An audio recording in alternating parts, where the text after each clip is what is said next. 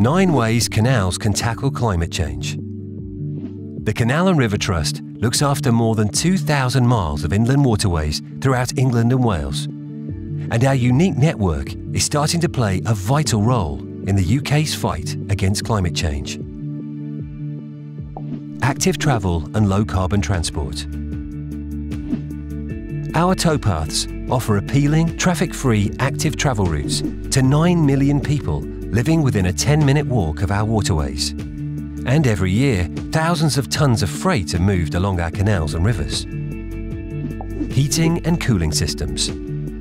Canal water can be used to heat and cool canal-side buildings using water-sourced heat pumps, which are significantly more efficient than their air-sourced equivalents.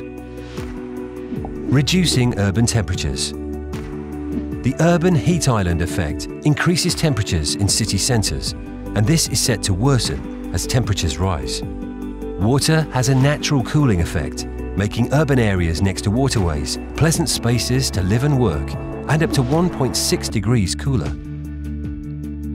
Transferring water. It's predicted that droughts will become more frequent, more severe, and more widespread. The Trust's waterways can help alleviate shortages by transferring water from areas with a surplus to those with higher levels of water stress. Addressing flooding. The Trust's canals are artificial channels that cut across natural drainage paths. With the right investment, they can play a role in mitigating flood risks by intercepting drainage, holding up flows, and even moving water away from towns and properties at risk. Utilising hydropower.